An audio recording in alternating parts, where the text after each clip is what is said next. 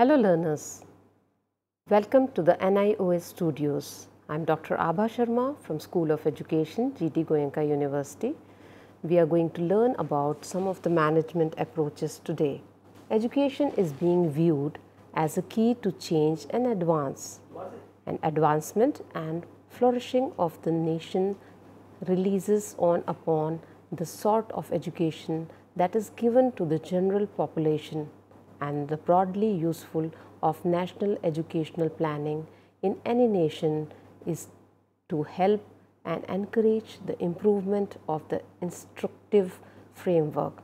Planning in any country is to assist and facilitate the development of the educational system. The educational planning process typically includes the interaction of sets of activities and feedback loops, including a expressed vision of the future education sector, creation of the setting of objectives, the survey of existing educational approaches and thought of required new ones, clarification of projects, tasks and targets, and evaluation of required human, monetary and physical assets. So students, we will just discuss about the types of management approaches today. It includes the introduction of management approaches, the types of management approaches, which will include manpower requirement, cost benefit analysis, social demand and social justice. From educational planning point of view, there are four main types of management approaches. We will discuss about the theoretical formulations and the technicalities found in literature related to these types of management approaches. The first management approach is manpower requirement. The second is cost benefit analysis approach. The third is social demand approach, and the fourth one is social justice approach. The manpower requirement approach, according to this approach, education plans are made keeping in view the manpower requirements of the country or economy as a whole. While producing goods and services, there is need of labor to meet the population tasks. These may require the general education and special skills. When production process is simple, requirement of education and skill may be simple. When production is complex, it requires higher level of general education and skills which require special training. For example, production of hardware components in computer industry, mobile phones or medicines. The labor should not only be having a good level of general education but also a special type of skills which can be attained by special training. So, the educational planners, by using their special knowledge and expertise, work out for manpower requirement for production processes of different sectors of the economy. As we know that we are living in highly technological era, hence level of general education and professional level of working population in a country should be as per manpower requirement for more production and creating wealth.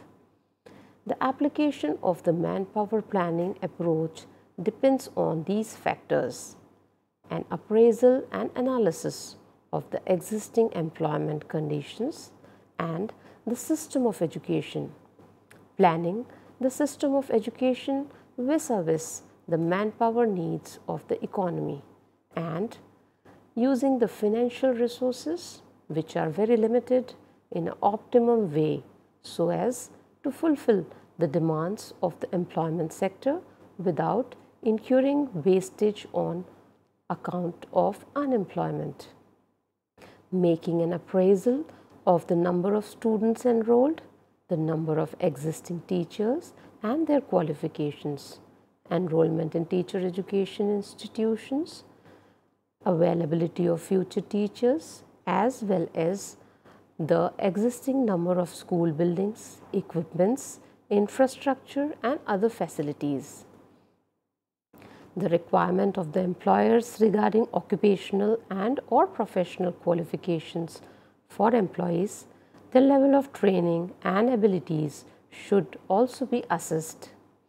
The manpower planning approach takes note of the fact that the teaching profession requires approximately 60% of the highly qualified human resource of a country, which competes with the demand for manpower in other economic sectors.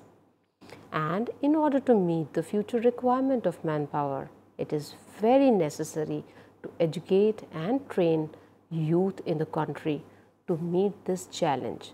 Thus, manpower requirement approach connects level of education and training with different types of level of occupation in the country. Next approach is cost benefit analysis approach. It is presumed that additional school years as well as training on the job provides incremental benefits of awareness, skills and understanding in hope of getting a better and specific skills to both individual and the society. Gone are the days when education was considered as consumption activity of a leisure class. Now education is considered productive investment, and the rapid expansion, upgrading and diversified manpower requirements due to technological advances in economy has brought pressure on demand for education. Moving to the concept of cost benefit approach says that a particular good or service is produced at the cost of another good and service. A choice of alternative has to be sacrificed in order to achieve alternative or selected. Say for example, the families send their children to school. They pay fees and taxes. They are buyers of education. These families also forego income of their family members by sending them to school. The first type of expenditure is a direct cost to the families, and the later type is called an opportunity cost. The money outlay of the education establishment for salaries, upkeep and maintenance charges, supplies of stores, depreciation, etc. are again resource cost to the community. Here also the opportunity makes an investment in providing the education, investing somewhere else. Further, the education is provided to the individuals at very low cost by the government, whereas government expenditure on running the educational institutions is higher. It would imply that those who are receiving education may not be the real paymasters. Others are paying for their education through the levies of taxes.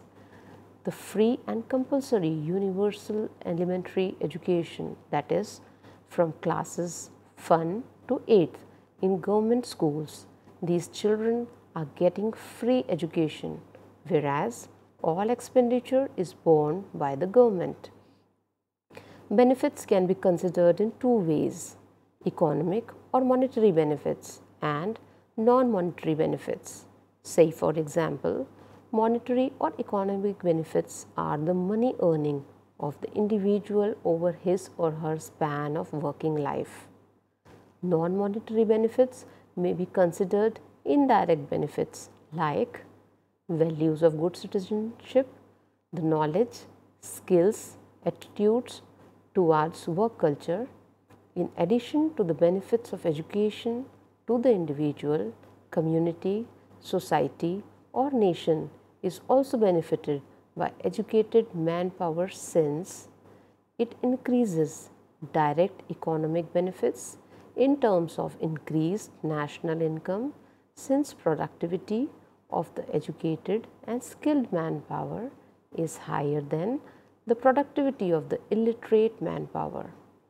The demand for education and training by the individual or by the society at large is based on cost-benefit principle.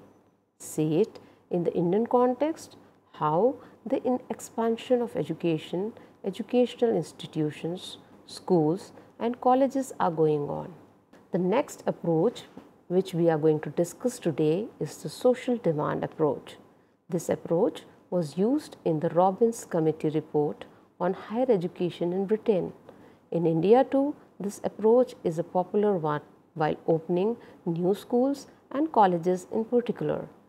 In this method are involved the following steps: to estimate the proportion of students completing school education and are likely to enter into higher education, to estimate how many of these successful school leaving students would actually apply for admission to colleges, to determine how many of the applicants should be given admission to higher education, to determine the length and duration of the study.